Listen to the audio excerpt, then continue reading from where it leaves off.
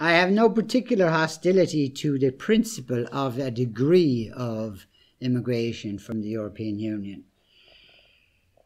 But what I believe is that there should be an application of some kind of controls in terms in the first instance of numbers, and in terms of the second instance is we should be preferencing those people who want to come here who fill vacancies in the Irish economy that there aren't Irish people to fill.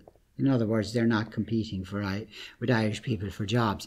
In fact, oddly enough, that is the rule of the European Union, is that you cannot import immigrant labour from abroad, as in outside the European Union, unless you fail to find a European citizen who is capable of performing the same task. In other words, the EU citizen gets priority. Well, to deal with the economic immigration question is the Irish person gets priority. Mm-hmm. And if the Irish person can fill the position, then the Irish person gets the job.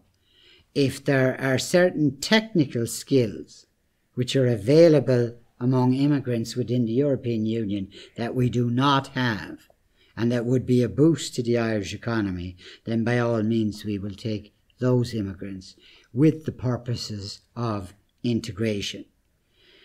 As far as refugees and asylum seekers, make a case.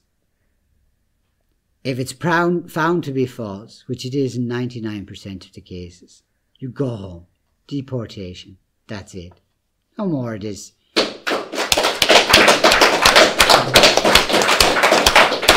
European law says that there must be free movement of peoples.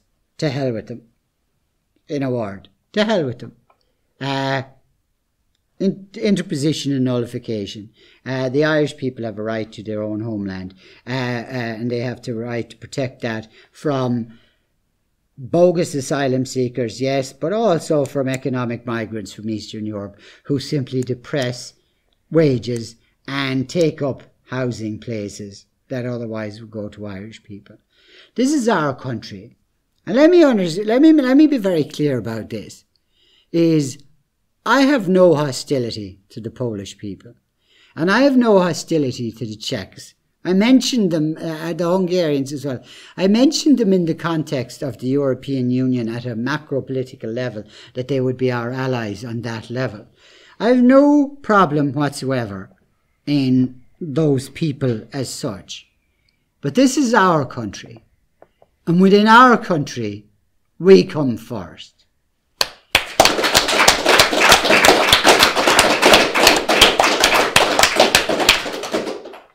And the concomitant of that is if we go to Poland, we come second.